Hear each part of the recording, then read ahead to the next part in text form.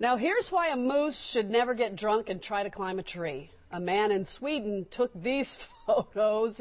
He says he heard some strange noises outside of his home, and when he investigated, he found a moose stuck in a tree. The man says he thinks the moose was actually drunk from eating fermented apples in his yard. That sounds about right. He says it probably reached out for more fruit and fell into the tree.